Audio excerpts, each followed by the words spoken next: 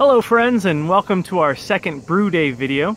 Today we're going to be making a mocktoberfest. I wanted a kind of an Oktoberfest in preparation for September when you've got a taste for those kinds of beers, but I don't want to take the time to lager it. So what I'm going to do is I'm going to use similar ingredients to an Oktoberfest, but I'm going to turn up the volume, as Josh Weichert says. He was my inspiration. He did an article online about this mocktoberfest. But what he said is you want to turn up the ingredients to hide some of those fruity esters you're going to get from the ale yeast. So we're going to amp up the malty bready flavors in this mocktoberfest. So we've got a little different recipe, which you'll see later on in the video. I'm excited for this one. We'll see how it turns out. We're gonna add all of our grains into the mash tun.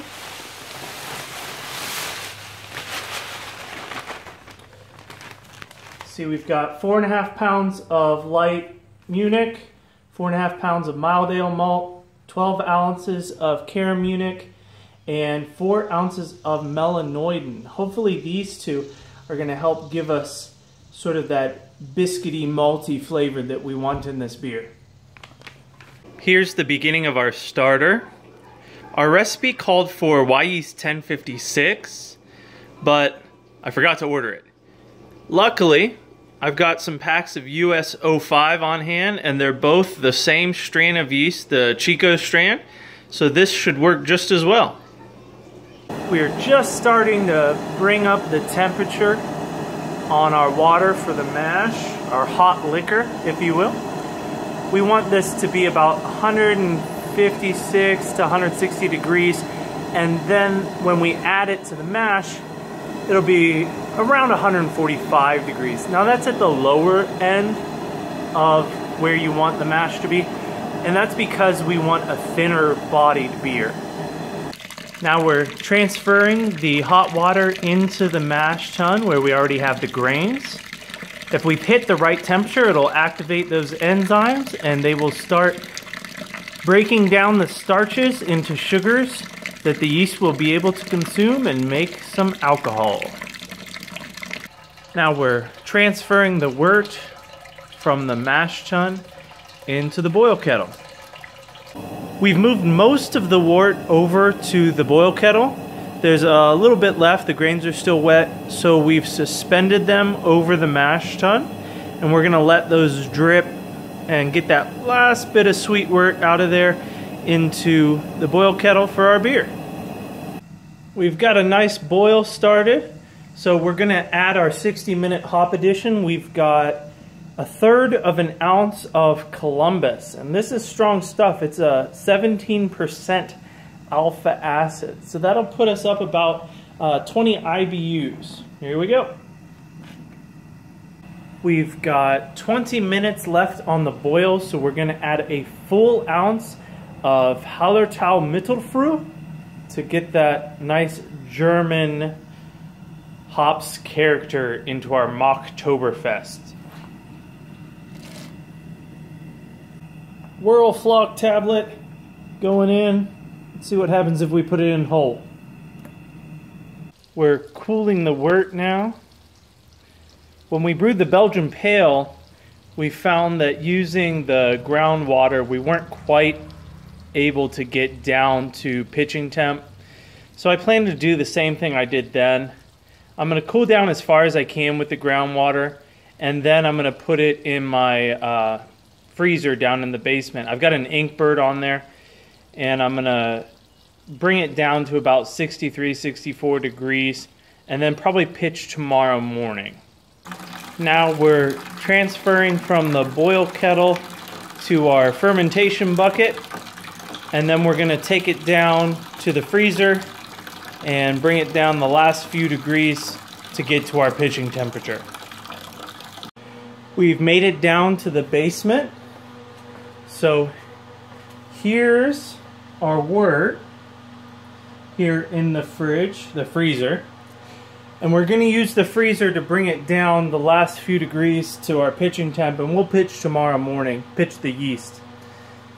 What you see here This is the Inkbird temperature controller. And what that does is it overrides the temperature controller in the freezer, allowing you to set the freezer at a very specific temperature. I've got a probe attached to this. This is the Inkbird probe. And then that is on the side of the fermenting bucket. So that'll give us an idea of what the temperature is within the bucket. And then the controller will adjust the temperature within the freezer so that we reach our desired set temperature. We also have another thing in here. We've got a little fan, and that's to help keep the air moving around, keeps the temperature consistent, also helps to prevent the development of mold in the freezer. Good morning, friends. It's the next day. Checking on our wort here. Looking good. We're at pitching temperature. So we're going to go get the yeast from the stir plate, and we're going to pitch US 05 into this oktoberfest wort. So I just took a gravity reading. Looks like we're about 1046, 1048. It was a little hard to tell looking down into the bucket exactly what it was, but that's right about on target. And now we're going to pitch our yeast. And try not to lose the stir bar this time.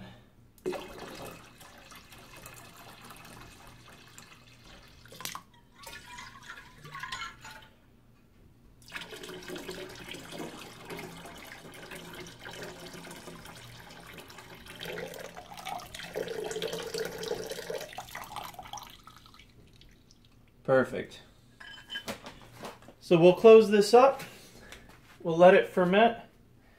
And we'll come back in a couple weeks, see what we've got. This is always a welcome sight. It's been 33 hours or so since we pitched the yeast, and our airlock is happily bubbling away, which means the yeast is doing what we want in there, and fermentation is well underway. Welcome back, friends. It's been about 6 days since we brewed the Oktoberfest, and it looks like fermentation is about complete.